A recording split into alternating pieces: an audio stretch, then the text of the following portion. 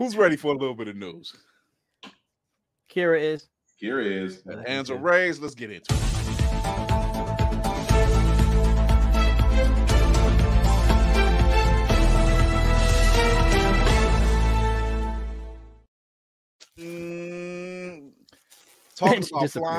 Talk about flying under the radar.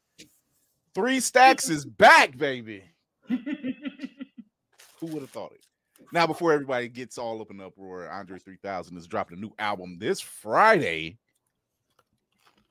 Lord, you're talking about under the radar. He's been playing. He's what I like to call the Bard of hip hop. That's what he is. There he is. There it is. Agreed. He's the Bard of hip hop, because if you've been paying attention to what Andre 3000 from Outkast has been doing, he's actually been traveling the world playing the flute and just doing all type, just being Andre.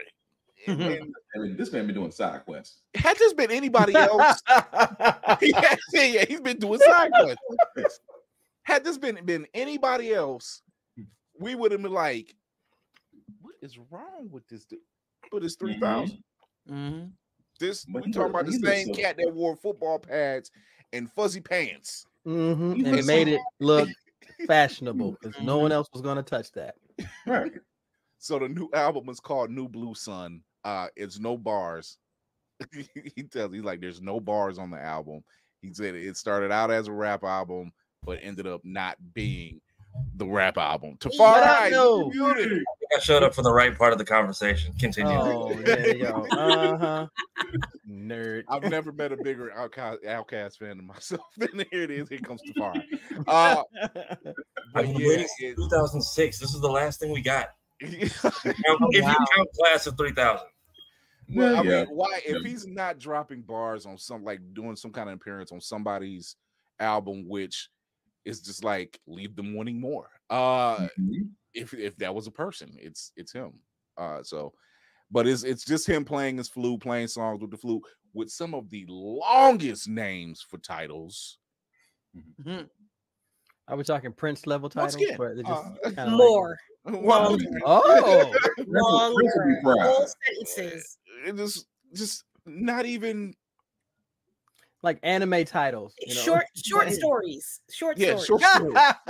I'm not kidding. No, I'm not kidding. Damn near. I mean, you gonna be creative. He said, I started out doing raps, and this is how we got here. I was like, cool. Like, look, I swear I really wanted to make a rap album, but this is literally the way the wind blew me this time. That's just an example. Yeah. That boy ain't even want to make no goddamn rap album. He was happy with that flute for what, 10 years plus? Hey, he went traveling the world we traveling the world with flute. 3000. He gave Killer Mike and Kanye some features every now and then. It does. Yeah, true. What's up, G Black? It does. Yeah, his track list, but it's 3000, and we gonna be in there getting it anyway. Because he said there's no lyrics, but I guarantee he's speaking on one of them. He came back. He came back from Japan and wrote a track list in haikus. Like, see, yo, that video they show, I'm like, is that 3 Stacks in Japan? What anime did I? And they knew exactly who he was. Just and he was just. That's when the whole Bard of hip hop started up. It was like, man, probably like a wild Pokemon, just like he just there. They just kept moving. You have to admit, he is one of hand like he just gave a side quest off to somebody. It's like, he is one of the smartest artists out here because he still has an impact. But that man flies high enough that you notice he's there, but low enough he doesn't bring a lot of attention, and he cruises. But when he pops up, he makes an impact in every single thing he does. And I wish a lot of artists would take hint from that, because some of these bullshit artists, y'all just need to shut the hell up. He's even stated that, like, you know, a lot of artists, it's not a longevity. For certain artists, it can be longevity. You know, Jay-Z can still drop something. You know, Nas can still drop something. Still continues to do so, and it's still relevant. But even 3000 is like, there's certain artists, like these artists you're seeing now. I guarantee you, give it 5 years. Give it 5, if that. Busta Rhymes has always said it best. He said, "You had your spotlight, but you didn't know when to bow out gracefully." I was like, and he was talking to a certain rapper at the time. That's a party laughing. I saw the pinky. I saw the pinky. Whatever it is. Look, even Bow Wow was saying people got to work on their stage presence, and people laugh, but look at that They're arena. not wrong. These jokers, they don't have any stamina when it comes to creating everything. It all sounds the same. But that's because they don't create their own stuff. They're constant.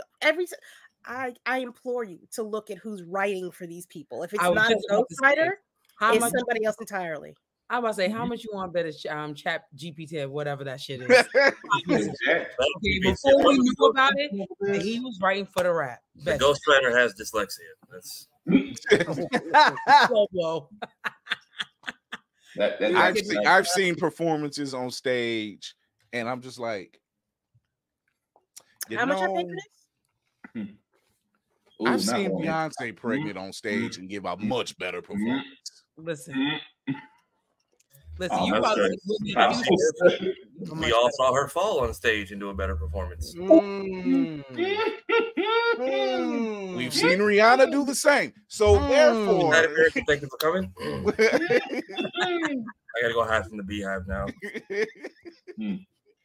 He said, Russell that's Simmons, right, ladies and gentlemen. Thank you for coming. God bless and good night. G Black says the problem is no one is writing it all. That's true. It's bad. Well, like 3 Stacks said, there's a lack of artistry. There's a lack of creativity. I mean, this man went on the Kanye track. It was better than Kanye at his own song, and Kanye refused to release it. What up, fam? I'm not putting that on there. Like, I'm not putting that on there. I'm like, why? I mean, it's just like. I mean, it's crazy that, you know, everybody's like, but it's a flute. But I said, yeah, we're all going to listen to it though. Everybody's gonna listen to it. At least one to see what it's about. And be entertained. When he said he played it at Tyler the Creator's house, and Tyler the Creator was like, yeah, I collect these travel suitcases, and was trying to figure out what I was trying to do with it. Only for him, it's like, I'm hearing this song, and I'm like, I figured it out. This man is still making shit happen. This man is inspiring other people. Just like I said, this man is literally old boy from Kung Fu Legend Continues. He literally has the flute on his back. He's just missing the hat. That and the gourd that you drink out of. Yeah, that's about it. Just goes a goat skin satchel of wine or ale or something. I didn't think that. I come here, and then you turn around once again. Jim Gordon and Batman. You just, where did he go? I never said thank you. Oh my God.